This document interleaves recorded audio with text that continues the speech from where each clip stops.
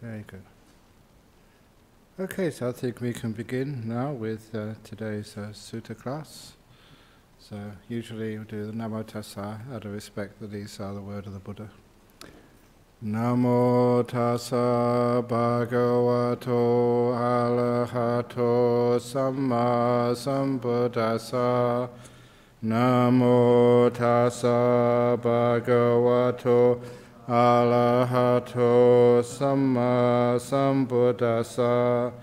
Namo Tassa Bhagavato Arahato Samma Sambuddhassa. Buddhang Dhammang Sanghang Namasami. So again, welcome to this session of the Word of the Buddha. And this is a retranslation of a very well-known book, first of all written by Venerable Nyanatiloka, and republished over 100 years, and this is an updated translation. And I think I'm very good that the team over here remembered that the last time, 2 weeks ago, we just finished off the jhanas. Not that you can finish off the jhanas, they're amazing things, but at least gave you a description of them. And now we come up to the summing up of the Noble Eightfold Path. Is that correct? Good, yeah. So remember this whole anthology of teachings of the Buddha. It's an anthology, it takes a piece here, a piece there, a piece there, somewhere else, to describe the Four Noble Truths. And of course, the fourth Noble Truth is the Eightfold Path. So the whole book is just a very powerful skeleton, the main sort of framework on which all the other teachings are added onto. And it's very powerful just to know the basic teachings of Buddhism, the Four Noble Truths and the Eightfold Path. And of course, we're summing up the Noble Eightfold Path. This is that middle way, awakened to by the Buddha, which gives rise to vision, which gives rise to knowledge, which leads to peace, to direct knowledge, to enlightenment, to nibbana. Enter then upon this path and you make an end of suffering. So first of all, it's a middle way, because they always kept on saying it avoids the extremes of indulging in the five senses, and also the extreme of doing practices, negative practice, which literally tire and exhaust the body and the mind. So it is a happy path. And it's this statement, it gives rise to vision, to knowledge, leads to peace, direct knowledge, to enlightenment, to nibbana.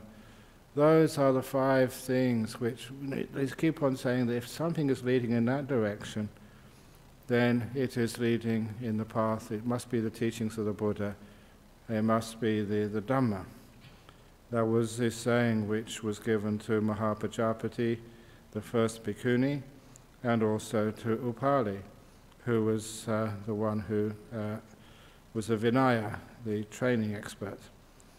And so if anything leads to those things, to vision, in other words, not needing spectacles anymore, I mean to that inner vision, insight, to knowledge, not knowledge which you read in books, but knowledge which you get from your own direct experience, which leads to peace, which is an important thing here, because people can argue what vision is, insight is, knowledge is, but peace is something which you can't really mistake.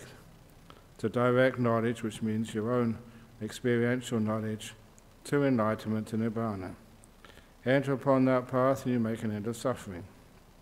Now, of course, nibbana, what is nibbana? So they give a few descriptions here of nibbana. When you know and see thus, the mind is no longer pulled out into the world of the five senses.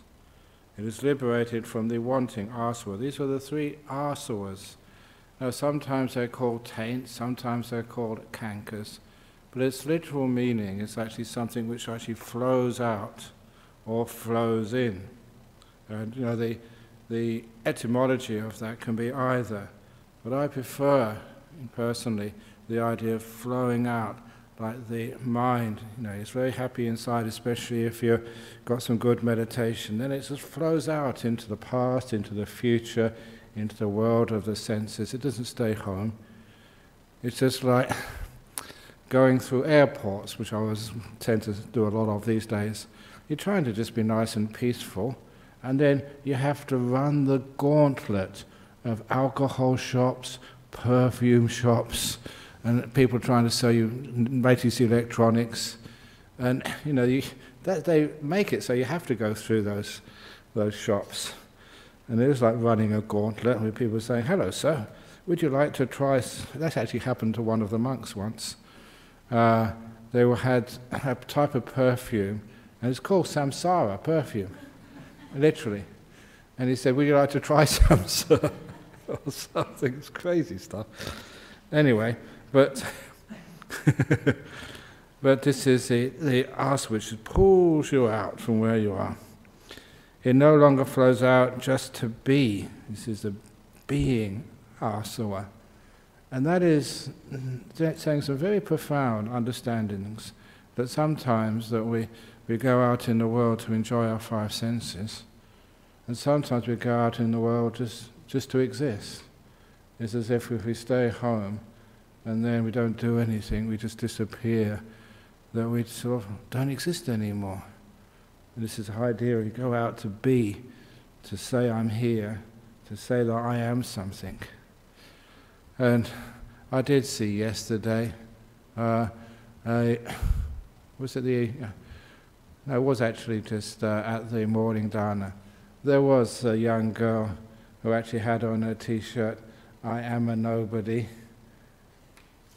And I wanted to see if she had on the back of the t-shirt, the last part of that little saying, "I am a nobody, nobody's perfect, therefore I am perfect." That great logical argument. That's the only way you can have perfection, by disappearing. So anyway, this is from the wanting to be somebody. It's why sometimes people just want to sit in the front, just want to put their hands up, want to do something, just to say, "Here I am, listen to me." It's actually it's an outflowing, and it no longer flows, no longer pulled out. I changed the words, so pulled out into the world of the five senses. These five senses are almost like pulling you out. Now try me, taste me. And it no longer flows out just to be, and it no longer leaks out because of delusion. So I use a few little different words. It still means going out, but I use a different word for the different types of these outflowings, which is another way of looking at what keeps you into samsara, keeps you getting reborn, keeps you from being enlightened. So five senses doesn't bother you, doesn't pull you out. It doesn't flow out just because you want to say, "Here I am, I exist." And it no longer leaks out because of delusion. It is liberated from the delusion, outflowing. When liberation occurs, the knowledge of liberation invariably follows. And I often like putting that down, because it's not as if that you are enlightened, you don't know it. That the two will happen automatically. They will come afterwards. Yes, you know that rebirth is finished. There's no more of existence for you. It is knowing. Of course, many people think they're enlightened, they're not. But you can't be enlightened and not know. So you understand, birth is destroyed. The holy life has been lived. What had to be done had been done. There is no more rebirth or reappearance in any state of existence. So your deliverance is unshakable. This is your last life. Now there'll be no more renewal of existence. For this is the supreme noble wisdom, namely the knowledge of the destruction of all suffering. And the true goal. So this holy life does not have gain, honor and fame for its main purpose, or the attainment of virtue for its main purpose, or the attainment of jhana as its main purpose, nor insight for its main purpose. Those are just means to the end. The main purpose of the holy life is this unshakable deliverance of mind, full enlightenment. That is the goal of this holy life, its essence and its culmination. So all these things are important. You do cultivate virtue, the jhanas, the insight, but those are there to lead to full enlightenment. And especially the gain, honor and fame. I always say that religious people should be really careful of gain, honor and fame. The Buddha saw that as in a dream, as like having his head on a dung pit, a pile of dung. And he said that was gain, honor and fame.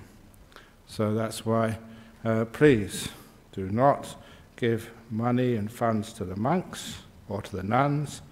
Give them to the temple, fine, but not to the monks, not gains. Honors, yeah, they can give you awards, but you don't sort of make too much of them. That's why I gave an account at a talk I gave it was in Singapore, Beyond Ultimate Truth. What do you mean, beyond? Ultimate means you can't go beyond the ultimate. But of course, as human beings, we can. Because when you're a monk, an ordinary monk, you just call yourself venerable, but in some conferences I go, you get to be called most venerable. And if after a few more years you become even more most venerable, extremely most venerable, or the supremely extremely most venerable, and it just gets so ridiculous. That's not what you've got a monk for. So the other one, I think you all know that after 20 years you are called Mahatera. No, after 10 years you're called Tera. After 20 years, Mahatera. And that's usually as far as it goes. But I thought, well, if you're going to go Mahatera, what do you get after 30 years as a monk? So it should be Megatera. After 40 years, Gigatera. Now I'm 43 years as a monk now, so that's why I'm happy, because Giggletera. And of course, after 50 years, you're Terra. You can see just how there's fame just causes a lot of problems in our world. And what else have we got over here? Fame and gain, honor, fame. That's it. Gain, honor, and fame for its main purpose. So that's not the point. So it's the main purpose of the holy life is the unshakable deliverance of mind, full enlightenment. That is the goal of this holy life. And it may be that you will think, this was just before the Buddha passed away, the teacher's instructions has ceased. Now we have no teacher. Just the Buddha was about to pass away. It should not be seen like this. For what I have taught and explained to you was Dhamma and discipline. The discipline is Vinaya, the Dhamma is the suttas. Will at my passing be your teacher? Now that was an amazing little saying, because many times that people think, oh, why did not the Buddha anoint a successor in his lineage? Who would be the teacher after the Buddha passed away? And he said, there will be no anointed teacher. The Dhamma and the discipline, that will be your teacher. For it should not be seen on this. For what I have taught and explained to you as Dhamma and discipline will, at my passing, that will be your teacher. And what that meant, no popes, no archbishops, no patriarchs, matriarchs. So all the ideas of Sangharajas, Mahanayakas, Dalai Lamas or whatever, that was added much after the time of the Buddha. So the teachers, the boss, is not myself, not Mahanayakas or Sangharajas. The boss would always be the teaching of the Buddha, the Dhamma and the discipline. And that straight away took away all the possibilities of what happens when you have a power concentrated in one place. So you should live as islands unto yourself, being your own refuge when no one else is your refuge, with the Dhamma as your island, with the Dhamma as your refuge, with no other refuge. Now that's also a very powerful thing, because sometimes that we get sucked into being a disciple of a guru. So no, live as an island yourself, with the Dhamma as your island, with your refuge. So your own wisdom, rather than just and the Dhamma, which you see in the suttas, that is the most reliable thing. And it's not mentioned here, but I always like to add that when we go for refuge, we go to refuge, the three refuges, to the Buddha, to the Dhamma, and who else? To Ajahn Brahm? No. To Sayadaw whatever? No. To some Guru Rinpoche? No. To Ayahasapanya? No. Not to bhikkhunis, not to monks. We go to refuge, to the Sangha. It's a wonderful thing, because otherwise if we just commit to one person, that can be very dangerous. You're lucky if you have a good teacher, but your refuge is to the Sangha. So anyway, for these reasons, those matters that I have discovered and proclaimed, this is the Buddha speaking, should be thoroughly learned by you. This is what hopefully you're doing here. Practiced, developed and cultivated. Not just learned, but practiced, to find out if it works. If it doesn't work, see if it's the teachings are wrong, or that you haven't really understood them. That might be the reason that they're wrong. They're not working. Developed and cultivated, so that this holy life may endure for a long time. This is how holy life endures for a long time. This is by learning, practiced, developed and cultivated. That's how the Dhamma in places like Sri Lanka and Burma are kept going. And I say that's a political point, because there are a vast minority think that in order to preserve Dhamma, you have to break your precepts and just destroy other people's property or even kill people.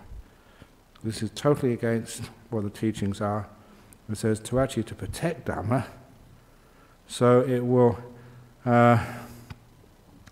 so that it may be for the benefit and happiness of the multitude, out of compassion for the world, for the benefit and happiness of heavenly beings and humans, so it will last a long time.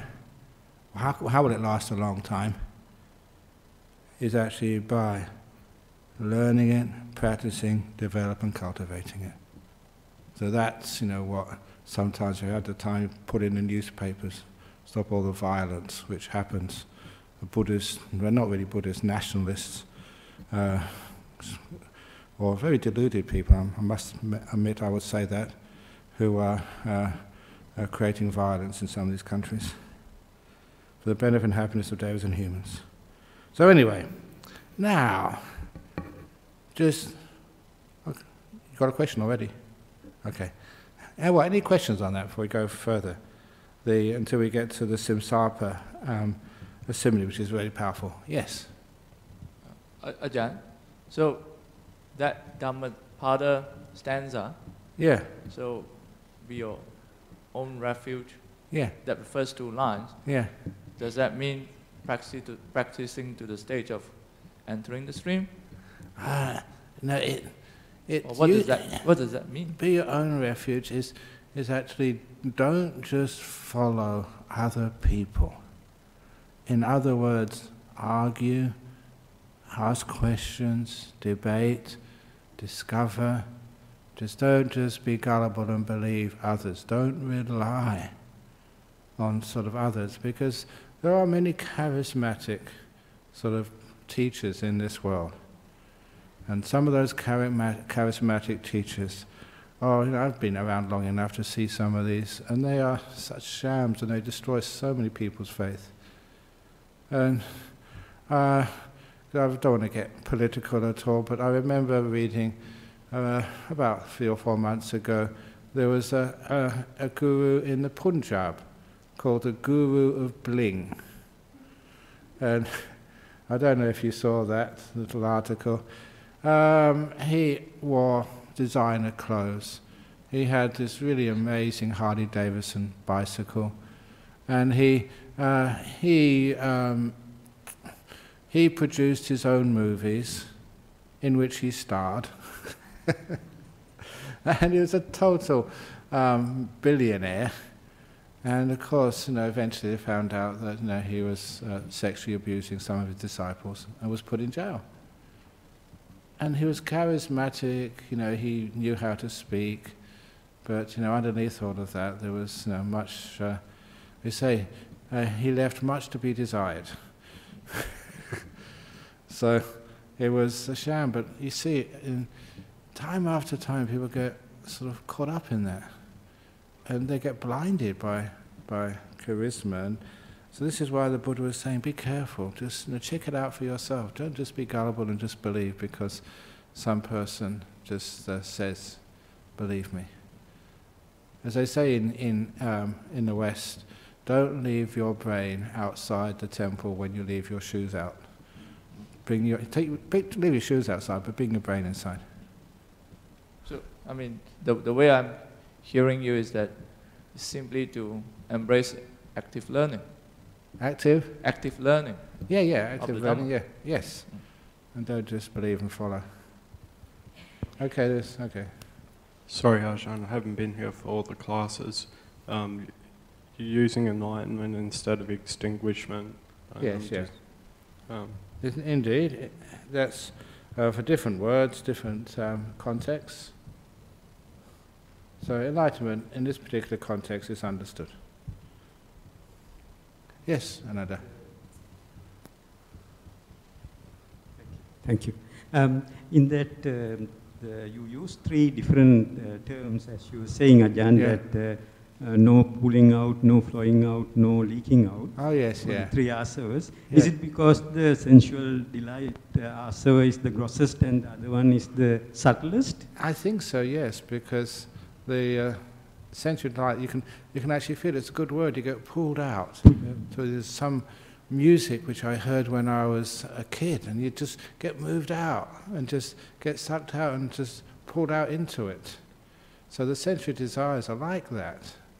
You see this beautiful, hot girl or boy or whatever, and sometimes, you just, before you even know it, if you haven't got your mindfulness, you get pulled out, you get sucked out, or rather pulled out by these things. And of course, as you know, that much psychology into selling products and making them attractive is very, very profound. So it takes a long time to resist that. So this is where you get pulled out by the five senses. And what else? We get sort of flows out to be. So in a sense, it's not so involuntary. Not so involuntary, but still, you just want to exist. It's a very deep-seated desire. And it's also the leaking out of delusion. So I think it's almost different levels, Different levels. Yeah. Grossest to subtle. Yes, and I think it's great to have these different words, which actually, those words, again, you don't translate words, you translate sentences. And thank you, Ajahn. Those three words actually straight away gave that different level existence. Thank you. Very Sorry. good. Okay. And other Simsapa leaves. This is one of the greatest of because sometimes people say, oh but sort of this is what the Buddha said, but there's more. Did he have any secret teachings? Which were preserved amongst monks or nuns in communities because no other people could understand it at the time? Or was it preserved in some Naga realm or Deva realm for so many centuries because no one else could understand it? And this is a powerful saying. Which do you think are greater? The Buddha asking a community of monks. The few leaves that I hold in my hand, or all the leaves in the forest? Asked the Buddha. the leaves in the forest, came the obvious answer. Likewise, the things that I know but have not taught you are many, like the leaves in the forest, whereas the things that I have taught you are few, like the leaves in my hand. So he hasn't taught everything he knew. There are some secret teachings. So why didn't he teach everything he knew? The last sentence. The reason that I have not taught you these things is because they are irrelevant to the holy life and do not lead to enlightenment. So that was again a powerful. Yeah, there are other methods, other teachings, other sort of stuff which the Buddha knew, but he kept it to the purpose of enlightenment. And it means that they weren't really relevant at all to enlightenment. So what he taught, he's saying here, is what is relevant to enlightenment. The other things are great leaves in the forest rather than the leaves in his hand.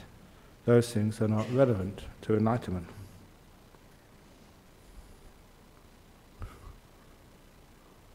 Make sense? Okay, any questions? Okay, this is similar to the Samsara beliefs. So when people say there were secret teachings hidden because people couldn't understand them, the Buddha actually says quite the opposite here. Yeah, there's teachings he didn't say because they're irrelevant. Now, another way of looking at the Eightfold Path is something they call the gradual training. So this is not different to the Eightfold Path, as I will point out. This is actually just a parallel to the Eightfold Path, a different way of describing the same training or path. But because it's a parallel, also taught by the Buddha many times, you can combine these two together to see just how this path to enlightenment works. Eightfold Path, gradual training, the same, looked at from a different angle. Both taught by the Buddha. So the gradual training.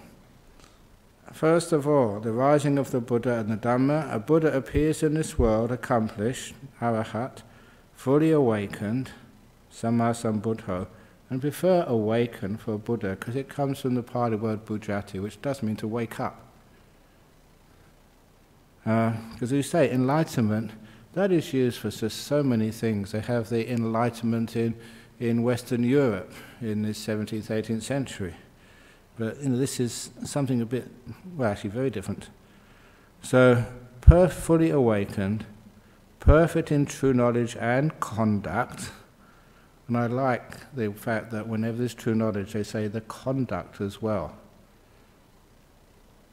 Well liberated, that's this word, sugato.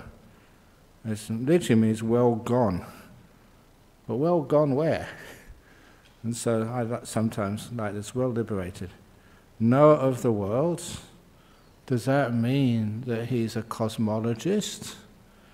And the answer to those worlds is the three worlds. And it's not sort of a physical world, because the whole physical world is only just one of those worlds. So the cosmos of a theoretical physicist is only a third of the cosmology of a Buddha. So it is actually the world of the five senses, things you can touch and see and hear and smell and taste. That is just stuff. Of course, it does mean just planet Earth with all of its trees and flowers and soil and people and bricks and wood and stuff. But it also means the space. It also means just the solar systems and galaxies and universes. So all of that. But that is just one of those worlds. The other world is called the Rupa Loka. That is the jhana realms. And the other one is the Arupa, which is the immaterial realms. So there's three different types of places where not just the universe, the stars and galaxies. This is something even more, because the Buddha kept on talking about even these physical universes. They come and go, and just they call Sangwata Viwata. Oh, Viwata first of all, so that's expanding, developing, evolving universes, and then sort of devolving. And the devolving could be something which is the three possibilities. And when I was doing theoretical physics, the big crunch, the big whimper, or just there's one in between. And I think that's just big whimper. In other words, just the whole, we know as stuff keeps expanding, expanding, expanding, until all the stars just die out, no more energy. It just becomes this whimpering, just stable, just not hot enough for life, nothing left. It is like a fire which dies out. Or it could have, if there's enough mass in this universe, it may get all pulled back again into this big crunch. But anyway, even, I always keep on mentioning Stephen Hawking, he always, he admitted in the end he was the person responsible for the Big Bang, but eventually he knew that it was before the Big Bang had to happen. So that's only the physical stuff. So people used to ask, what happens when all of the planets, all of the galaxies just are uninhabitable? What happens to human beings? What happens to life as we know it? And that's where he said, well, they get reborn in the jhana realm mostly. Another place of existence, which is not dependent upon stuff. So anyways, and of course the immaterial realms are even more refined. This is what you can taste when you get into the deep meditations. So the rupa and arupa worlds, that's the three worlds. The knower of the worlds, not just stuff, but the things which are way beyond stuff. Knower of the worlds, incomparable teacher of those who can be taught. Now that gave me a lot of confidence as a teacher when I read that, and I always keep it in mind. Even the Buddha had to admit some people can't be taught. So if I can't teach people, I realize, who do I think I am? Even the Buddha admitted that. The incomparable teacher of those who can be taught. Teacher of gods and humans, the awakened one, Buddha, the master, Bhagawa. Because sometimes people call Bhagawa the Lord. I know I came from England, when they used to have lords and viscounts and stuff. But in a house of lords, that was like privilege, that was elitism, and no, that didn't really make sense to me. The idea of being a lord and having that taken into religion. Oh, come on, this is supposed to be unworldly, not a place of privilege. So instead of calling it Lord, I know there's one fellow who has a bit of fun when he comes to our monastery. He's very eccentric, but very lovable. That's old KC. And many of you come to offer dana, and he's out there saying, praise the Lord, praise the Lord. You've seen him before. And he's not a Christian, he's praise the Lord, Buddha. Praise the Lord, Buddha. Cheeky, but very good fun. But the idea of like a Lord, it doesn't make much sense to me. Anyway, there we go. So I put that as the master. With his own direct knowledge, he has realized this universe with its gods, this world with its beings, and he makes it known to others. Teaches the Dhamma good in the beginning, good in the middle, and good in the end. With the right meaning and right phrasing, reveals a perfectly complete and pure spiritual life. So a Buddha arises in the world.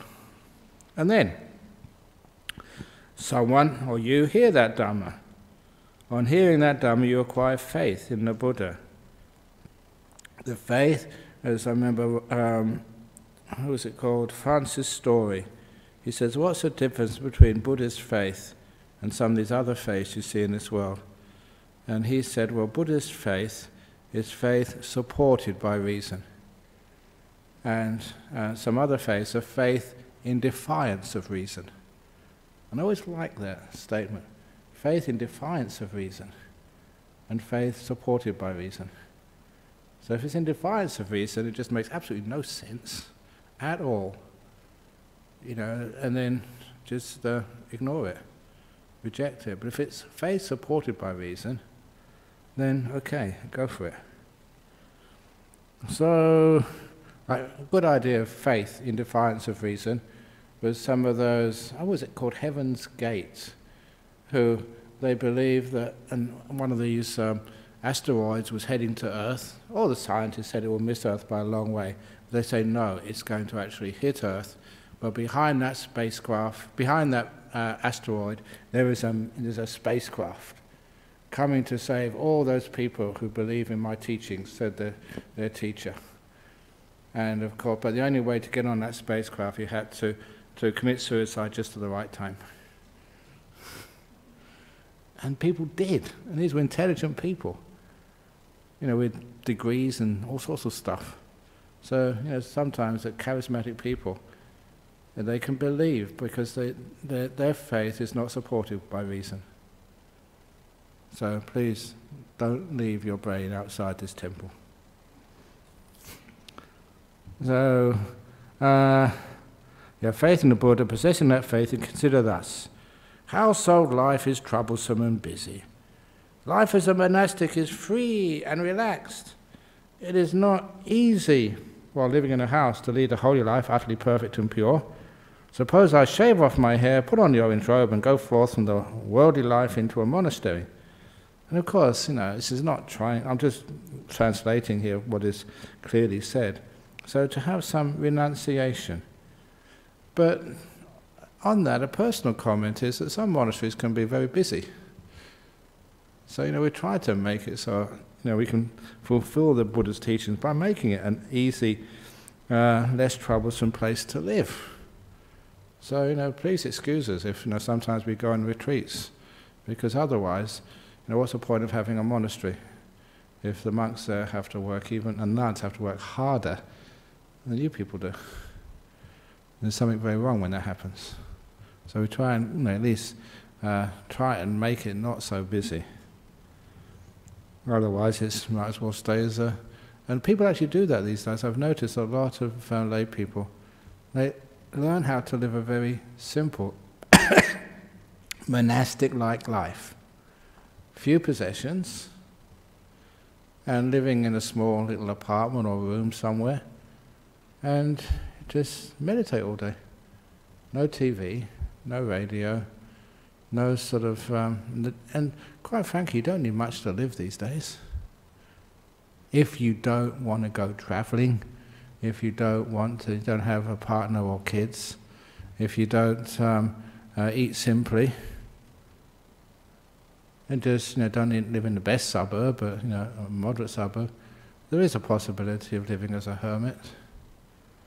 And I often think that the best place for hermits is actually not in the forest, but in the city, apartment.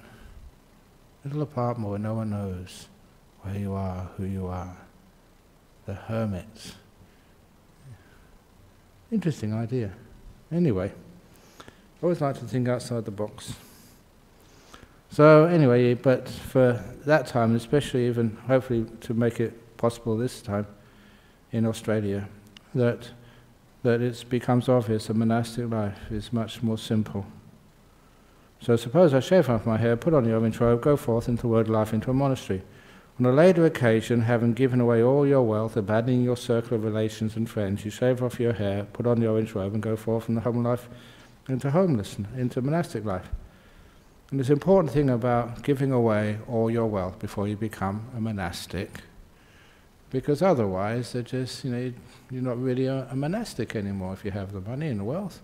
You can get whatever you want whenever you want it. So what's the difference? But the thing about being poor, in poverty as a monastic, is that you can be admonished in the sense that these monks at Kosambi, they had a big argument, and even the Buddha couldn't sort of settle it.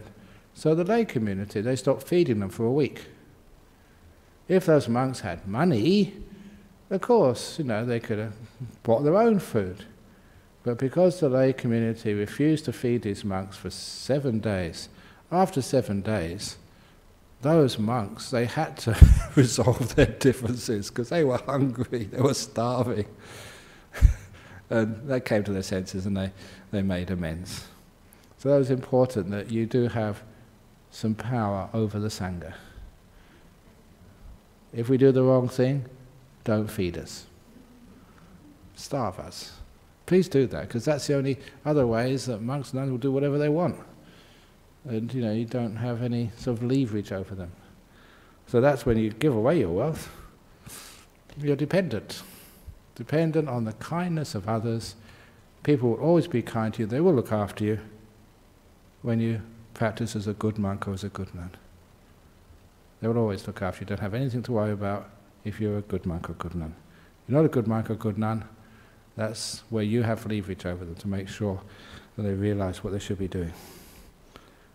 But another little thing about abandoning all your wealth, because sometimes in the West, that's like when somebody becomes a novice, and that's when they can't have any wealth. It's like stripping their assets. It's like asset stripping. So sometimes people think, okay, you become a nun, and then you get ordained, and you've got to give all your assets away, and then ha, we've got your money. The Buddhist Society of West Australia, great asset stripper. We don't do that. So the advice is, because sometimes what happens, it's life, people start to get very inspired to become a monk or a nun, and then they leave. Not any fault of themselves. They gave it a try, they did everything they could, but it wasn't for them. So what we usually do, just to let you know what our standards are, if you do become a monk or a nun, then once you are ordained, you make sure beforehand all your assets, usually called like liquidated, I think is the word, so put into one sort of bank account, and say it's under Ainsley Hazelgrove. You decide to become a monk, Ainsley. So that money is in a bank account, Ainsley Hazelgrove, and that's. But once you become a monk, you've got a different name. You're Venerable, Agapanya. I just made that name up. Great wisdom. Or Agapanya means the chief of wisdom. And then Venerable Agapanya, you can't access that because it belongs to Mr. Ainsley Hazelgrove. So it just sits there for a while until, after 3, 4, 5 years, if you decide you're going to stay as a monk, because by that time, you get to understand what it's all about, and you can remain like that. And if that's the case, then you give it away. But I made this rule, it's not the Vinaya, but I think it's a very wise rule, that if by that time, you want to leave, you can't give, if that time you want to stay as a monk, you can't give all those assets to the monastery in which you live. Somewhere else. Anywhere else. It could be a nun's monastery, it could be overseas monastery, it could be to the Save the Children Fund or whatever, but not to the monastery in which you live. So you don't benefit from it. When you are ordained, you renounce, and that's it. It's just in case that you do disrobe, then it can come back to you. So that's actually how we use it. So it's not, can never be regarded as asset stripping. But anyway, you give away your wife, abandon your circle of relations and friends, shave off your hair, put on your orange robe, go forth from the home life into homelessness. Into monastic life. Any questions about that? Just went off the subject a bit with something interesting. Is that quite clear? Okay. Are you going to do it then? Is it you're going to ask? So, are you going to come? You make it sound too tempting. But some monks have to disrobe because of ill health. Oh no, that's true, yeah.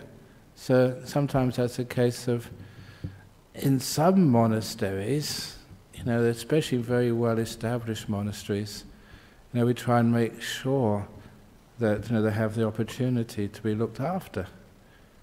But when you have young monasteries, especially in places like Australia, infrastructure is not there, and it's difficult to look after monks when they get to very, very ill health.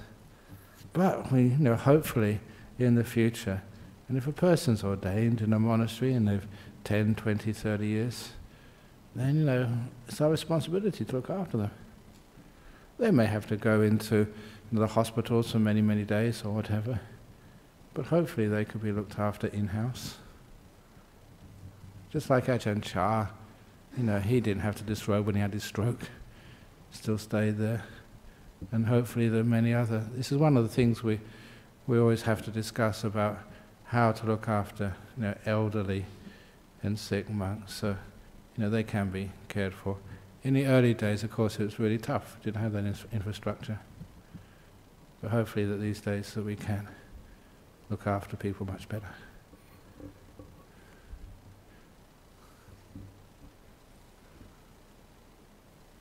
You got everything? Okay. Yeah. Hi, Ajahn Brahm. Just coming back to your point about realms, you described in your previous talks as time being curved. You said about not flat timers, that sort of thing. If time does curve back around to this point, we go through the big crush and the big bang happens, we come back to this point again. If you achieve enlightenment, would you still, once the universe reborn, would you then be reborn in this realm? That's a good question, but most of time is part of the first world, Rupaloka, stuff. Yeah. That's why, that is it the same sort of time as in the Rupa realm and the Arupa realm, the other two worlds? Because that was the big thing with Einstein's special theory. That he never called it space anymore, he called it space-time, like a 4-dimension, where time is just part of space, almost created by space. So do you think that if we did come around again, do you think that other thing, the Buddha would be reborn? No, that's another type of coming round again. But it's, I refine that idea of space being curved by imagine an elastic band, which is curved. It's a ring, but it's expanding so fast, there's no way you can get round to where you started. Still curved, but expanding. And that's precisely the same with a physical space. Yeah, it's curved, there's no edge to it, but there's no way to go so fast that you can just come back to where you started. It's just like when you rush after it, the thing goes further away, the edge, so it's expanding so much, impossible to come back to where you started. Thank you. Unless, of course, there's always exceptions. Doctor Who could do that. Remember Doctor Who in the TARDIS? That was going when I was a kid. Apparently it's still going on. It's amazing, just shows you how probably the episodes go round and round and round and round. That's why I repeat my stories. It's just... I don't know. Was there another question? So, yeah, over there's one. Ajahn, in this passage you talk about abandoning family and friends when going into the monastic life. I wondered if you could comment on how you can negotiate this in a wise and compassionate way, so it's not so much an abandon. Yeah. You're talking renouncing about becoming a monk. Becoming a monk, renouncing. Yeah, what it is that you do,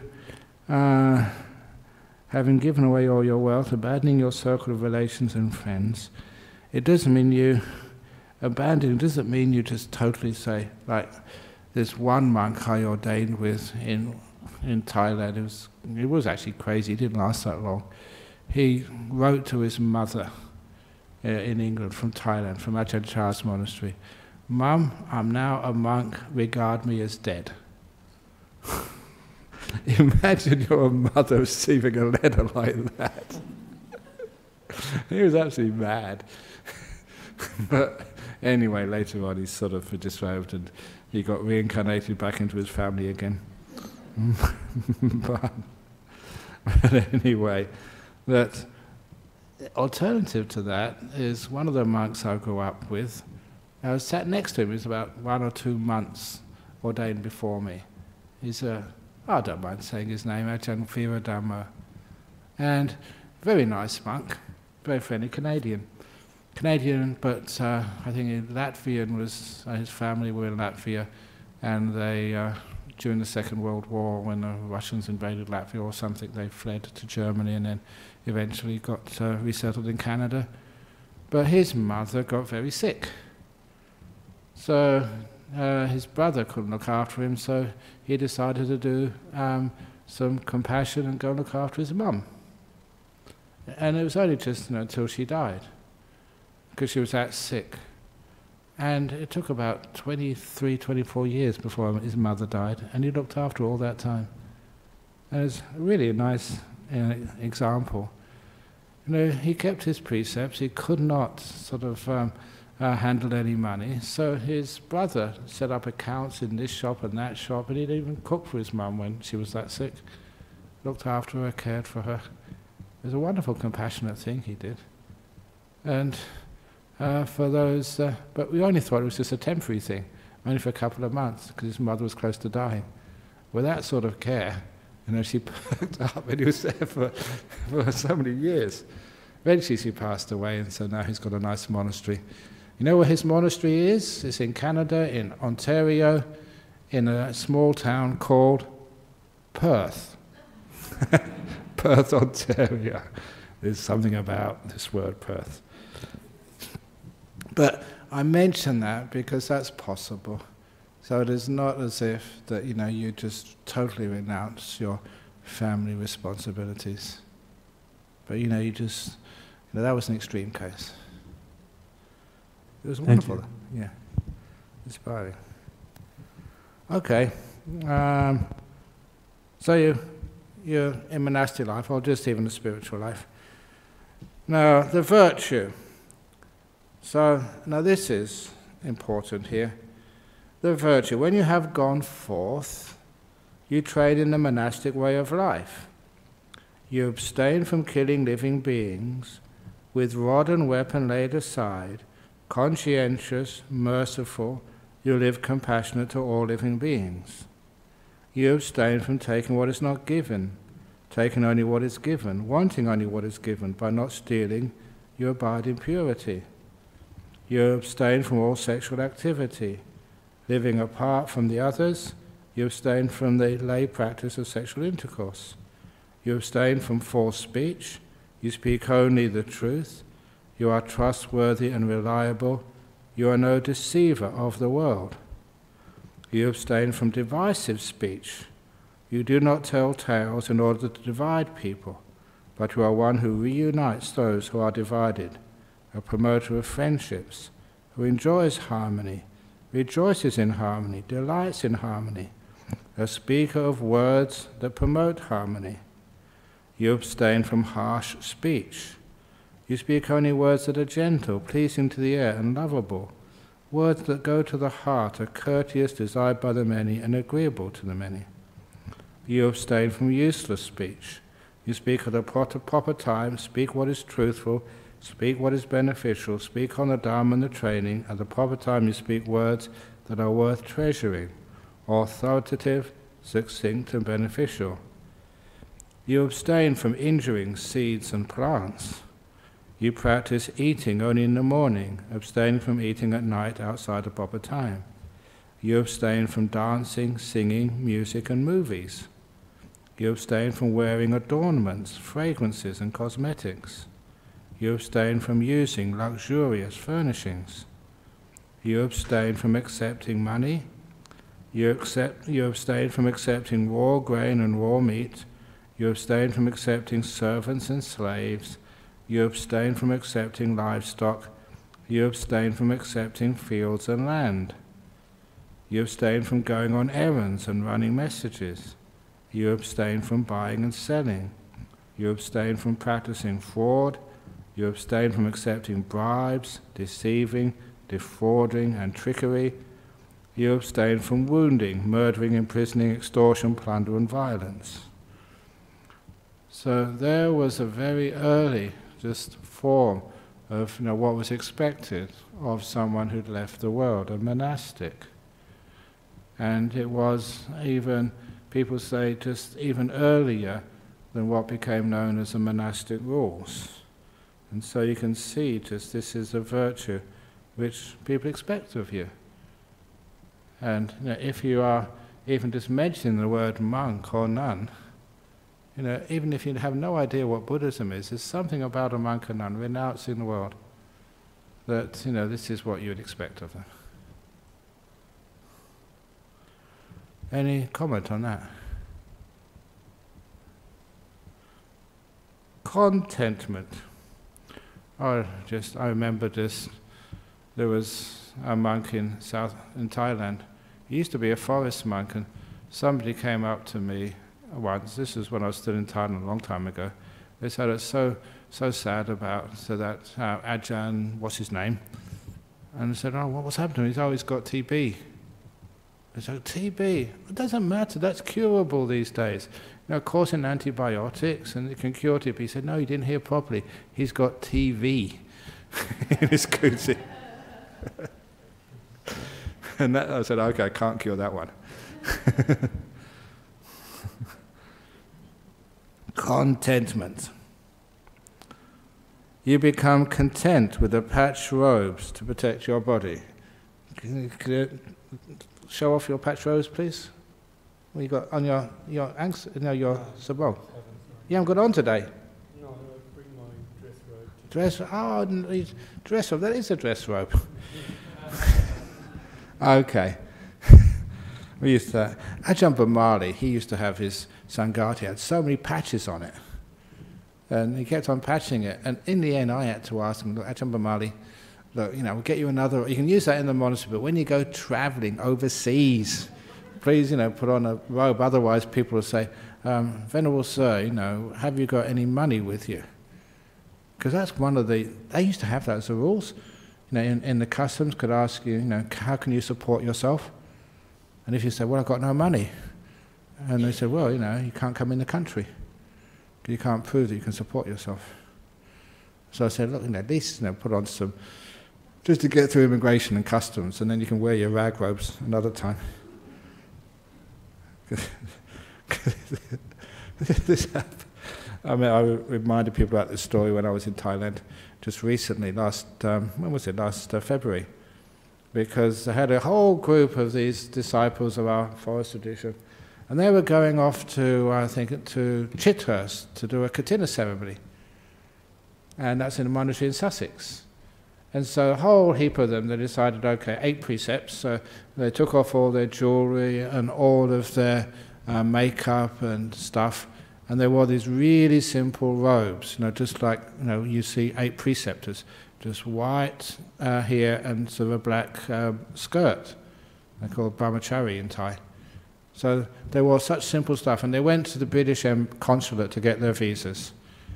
And they said, no, we're not giving you a visa. You're not going there, you're just housemaids. Because that's what they look like in Thai culture. Just housemaids, no makeup, no jewelry.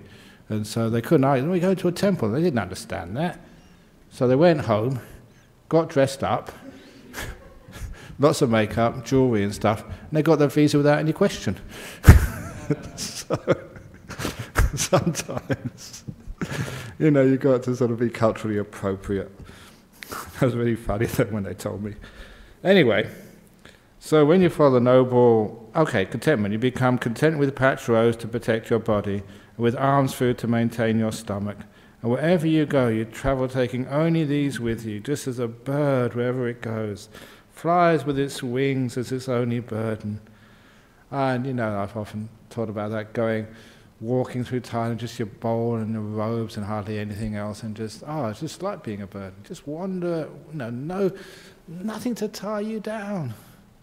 And it used to be great as a monk because you can go anywhere. And you can sleep out in the paddy fields, people know about you, and if you want to get some real solitude, you go into the cremation grounds, and no one would ever disturb you there because I was so afraid of ghosts. And the ghosts were afraid of me, so I had a lovely solitude in those places. They left me alone. And just walking wherever you want to go. Always in the morning you get enough food to walk the rest of the distance, whichever way you want. So I like that idea of having just few possessions. Especially just I try to set the standard when I go travelling, just to have just a very, very small amount of baggage, so you can just go. I like that. Anyway, where are we going? Restraint, contentment. Wherever you go, you travel, taking only these with you. When you follow this noble virtue and contentment, content with little, you experience within yourself a delightful bliss, the joy of being blameless. Now this gradual training. Deeper and deeper happiness comes up. In other words, that you're such a good spirit, good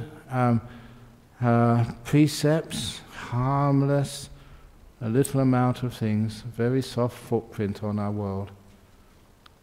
Few things. You're so peaceful. It's a joy just to be free of all these burdens.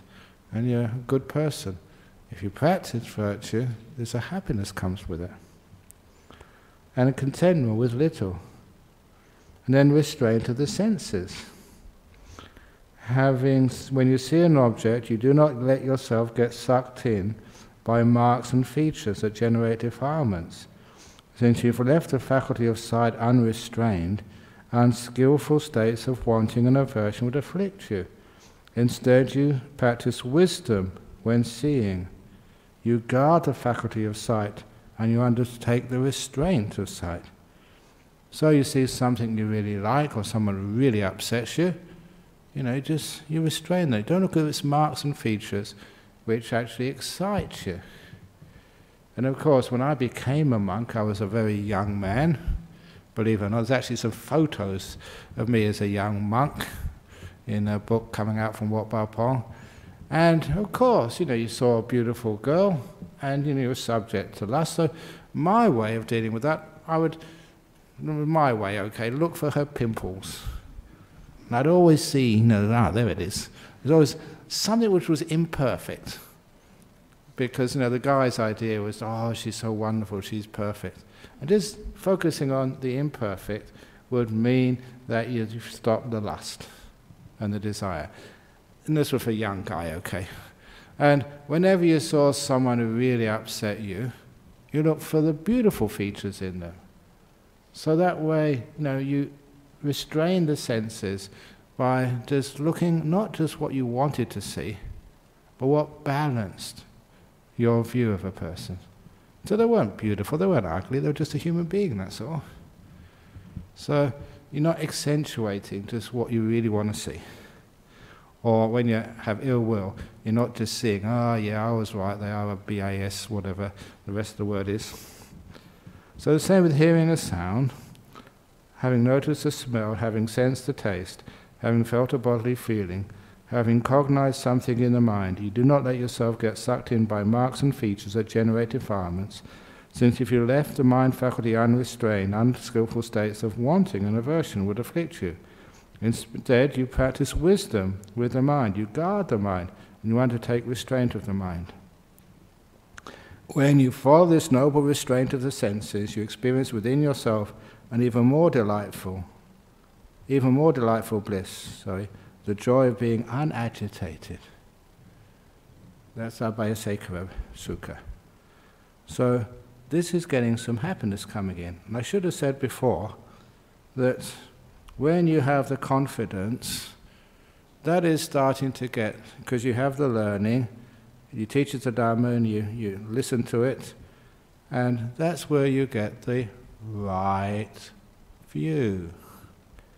The virtue, that becomes the right motivation, right speech, right action, right livelihood.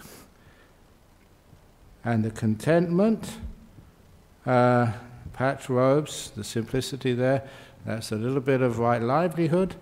Restraint of the senses comes from the right endeavor and some right mindfulness, but the mindfulness is really coming up next. So restraint of the senses, that's like the sixth factor of the Eightfold Path. Restraint, so defilements don't come up. So clear comprehension, but just practicing this, if you practice it properly, you get beautiful happiness, simplicity. You act in full comprehension of the purpose When going forward and returning, you act in full comprehension of the purpose. When looking ahead, looking away, when flexing, extending your limbs, when wearing your clothes and carrying things, you act in full comprehension of the purpose regarding eating and drinking. Eating and drinking. That's right, yeah. Defecating and urinating, walking, standing, sitting, sleeping, being awake, talking, keeping silent. So this becomes, part of the seventh factor, the satipatthana, meditation. When you have developed this noble virtue, this noble restraint of the senses, and this noble clear comprehension, you go to a secluded dwelling place, such as a forest, the foot of a tree, a mountain, a ravine, a hillside cave, a charnel ground, a jungle thicket, an open space, a heap of straw. Those were the places where you could find solitude in those days. You sit down, folding your legs crosswise, straightening the body, establishing mindfulness as a priority. And now usually we go here, you start watching the breathing, or you do something else, but this goes to the heart of it, abandoning the five senses. Abandoning the five hindrances, Abandoning wanting for the world of the five senses, you abide with a mind free from wanting. You purify the mind from desire. Abandoning aversion, you abide with a mind free from ill will. Compassionate for the welfare of all beings, and you're included there, you thus purify the mind from aversion. Abandoning dullness and drowsiness, you abide with a mind free from dullness and drowsiness. Bright-minded, clearly comprehending, you purify the mind from dullness and drowsiness. Abandoning restlessness and remorse, you abide unagitated, with a mind inwardly peaceful. You purify the mind from restlessness and remorse. Abandoning doubt, you abide having gone beyond doubt. This is what it means by doubt. Unperplexed about wholesome states. Understand what is a good, what is going to be a problem. You purify the mind from doubt. So this is where we've restrained the five senses.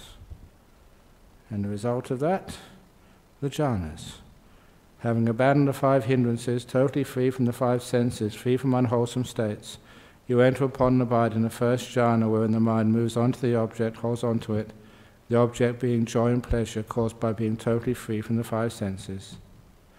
When the mind stops moving onto the object and stops holding onto it, you enter upon and abide in the second jhana, which has trust in the object, the bliss, enough to let go of holding it, and unity of mind without any movement or holding, with joy and pleasure caused by perfect stillness. With the fading away of joy, you are mindful and fully aware. Experience of bliss purified from joy. Still blissful, but purified from joy, you enter upon and abide in the third jhana, on account of which noble ones announce one has a pleasant abiding indeed, who has such mindfulness and equanimity. And having abandoned pleasure and pain, all Vedana from the five senses, with the disappearance of joy and grief, all Vedana from the sixth sense, except for equanimity, you enter upon and abide in the fourth jhana, which is only neutral mental Vedana remaining, just pure mindfulness with equanimity. And that was the teaching of the gradual training. Apparently first taught when the Samanyapala Sutta, the fruits of the holy life, when a king, Jatasattu, he went to see the Buddha and said, well, you're obviously royalty, why are you leading this harsh life? You could be living in the palace, enjoying the best food, dancing girls, they didn't have TVs in those days, sex, whatever. Why are you doing this for? And the Buddha said, because this is greater happiness than you have. And he was arguing why it was greater happiness. And happiness, because this is a gradual training, you get more and more inspired. You get, when you start keeping precepts, keeping those first factors of the virtue of the Eightfold Path, right speech, action, livelihood, and the right motivation behind it, 4 factors, that's where you get the blameless happiness. It's like generally just you're happier because when you break precepts, it harms other people, it also harms yourself. So you're happier when you keep precepts. I always say that people say, oh, have a good time. This is a good time. When you spend your holidays in a monastery rather than a pub. When you go to a retreat rather than a nightclub.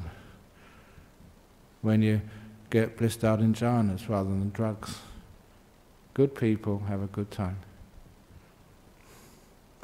So, this is, and from there, the higher happiness of simplicity. And the higher happiness of restraining the senses.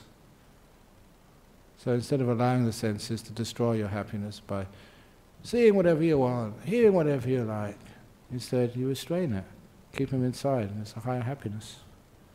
More joy. And because you restrain the senses, it's much easier to have the clear, or you have the joy being unagitated. A peaceful mind. Not agitated by wanting this or getting upset at that. And from the clear comprehension, then you can do the abandoning of the 5 hindrances. If the 5 hindrances abandoned, then jhana is just simple. When the 5 hindrances are abandoned, that the doors to jhana are wide open. You go in there, of course you do. When the hindrances are there, that's what stops you entering the jhanas. So anyway, there we have the gradual training, a parallel to the Eightfold Path. Again, taught by the Buddha. Any questions or comments? So, that's a nice comment, thank you. Okay, I have a few questions. I have to leave at least by 4:20, because I have to go to church today. It's Sunday. Now every year they have an interfaith service, so I put my name down to that. We're supposed to be starting at 5 o'clock, we should get there at 4:45 anyway. 4:30 may be okay. From USA, what advice would the Buddha give to lay Buddhists who don't have much time to meditate, but still at least want to put their best foot forward towards stream entry? You do have time to meditate. It's just grabbing that time, giving it importance. If it's in the USA, if it is, what is a Super Bowl or something, people always find time to watch football. They always have time to watch the last episode of, I don't know, Friends or Seinfeld or something. If it's important, you can always find the time. So I remember just, because you were laughing, I remember going to Adelaide once, and not so many people turned up to the temple when I was giving a talk. I said, why? He said, it was really badly scheduled, because today, exactly when I was giving my talk, there was a one-day cricket international between Australia and Sri Lanka in Adelaide. So I said, well, I know Sri Lankan people. My talk can be videoed, they can see it in the next one. So next time, please don't schedule it the same day. Invite me another time. But you see, when people really want to do something, of course they can find the time. So, if you don't have much time to meditate, do you have much time to eat? And that great little story of the guy who was working, he was, I think, was it New York? I think it was New York, who told me that he finds time in his busy life to meditate 1 hour every day, except when he's busy. And when he's busy, he meditates 2 hours a day. Because he needs to be precise, he needs to be really sort of productive. He can't afford to make mistakes when he hasn't got much time. And his meditation clears his mind, focuses his mind, and he becomes far more productive. So if you haven't got much time, you must use it wisely. So if you practice a meditation, it actually makes time. Harvard Business School calls it an investment of time. How can you make sure you really have a peaceful mind and not suppress hindrance into your subconscious? What part of the mind is the subconscious? Can I make that peaceful too? As you become more mindful, more aware, that subconscious processes start to open up to you. You understand how your mind works. Just like when the lights are out, you can't see very much, but once you turn the lights on, or once the dawn comes, the sun comes up, and it goes to high noon, especially in Australia in the summertime, it's so bright. So that's where you can start to see, the so-called subconscious. When the mind is very bright, you can see everything. Especially you can see just your habits and stuff, which just the subconscious acting underneath. You can start to be aware of it, and have a peaceful mind, not suppress hindrances. The hindrances aren't supposed to be suppressed. It's called restrained. Suppressing is not acknowledging them even, that they exist. I'm not angry, not me. No, not me. That's called suppression. And just restraining is, I'm angry. Now what am I going to do about it? I'm going to make sure that, come on, let it go. Give people the benefit of the doubt. They didn't really mean that. Misunderstandings. So it's not helping me to get angry. Just, it's not good. So after a while you can let go of the anger by understanding and not suppressing. Suppressing is willpower. Freedom is from wisdom power. So that's why you don't suppress it from will. You actually understand it through wisdom. And of course you can make everything peaceful. And lastly, in environments of high stress and violence, it can be hard to meditate. It's a particular technique one can use to settle down, kind of a pre-meditation method. That's a very good question. Sometimes people are really highly stressed. Sometimes even people ask me, and I said, fair enough, listen to some quiet music first of all. You just come home from work, not sort of death metal or gangster rap or anything which is even like rock music, but something which calms you down a little bit. And then maybe even more calm, not for entertainment's sake, but just to settle you down. Find a nice quiet place to meditate. That really helps. You have a place where you can go. And then you can settle down. Remember, just what happens before you sit on your cushion is also really important. So I often mention, I should mention that more often on a Saturday afternoon, when you come in here to meditate, if you've been arguing with somebody, rushing around out there, of course, it's going to take you a time to settle down. That's one of the reasons why that when we teach a meditation here, especially on a Saturday afternoon, I do 15 minutes of talking first of all, just before we start meditating on a Saturday afternoon. People said, why can't we just start meditating straight away? That 15 minutes is not just to give you some instructions, it's just calm people down, settle people down, from just rushing sometimes to get here on time doing stuff, so you can be peaceful. So, any questions from the floor here? Or as I said, from the seats, not just the floor, from the cushions. Yeah. Just quickly, Ajahn Brahm. My brother suffers with periophobia. I don't know if you've heard of this before. With what? A periophobia, which is a fear of infinity. Fear of infinity. A fear of infinity? Yeah. Wow. It afflicts a very small number of people, but it's not so much the fear of death, but the fear of the eternal reincarnation, or the fear of an eternal heaven realm, or something like this. That's cool. Yeah, exactly. I was just thinking, is there any advice that you could give to such people in order to help ease their suffering? Suffering? I think I'm right behind them. That's wisdom, not suffering. So, yeah, you've got a problem there, we'll do something about it. Mm. So it's like a fear of light. It's a fear of darkness, so turn on the light. Yeah. So see if you can learn what makes infinity happen. What makes things endless? Why does it go on? And of course, you can find out main thing is wanting. Wanting causes this world to go round and round and round and round. I quite liked Ajahn Chah's analogy of still flowing water. Yeah, so see if that water could fall down the sinkhole and disappear forever. Okay, so we'll have to end now, because otherwise I'll get into trouble. Sadhu, sadhu, sadhu. Okay. Sometimes I've got that fear of infinity, the talk goes on forever and ever and ever. So maybe it's best to put a Dhamma Sangha.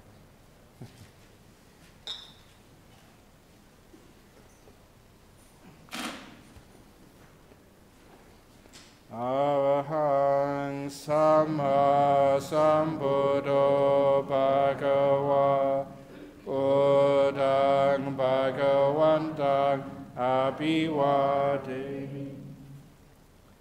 Suwakato Bhagavata Dhammo Dhammang Namasami. Supatipano Bhagavato Sawaka Sangho Sanghang Namami.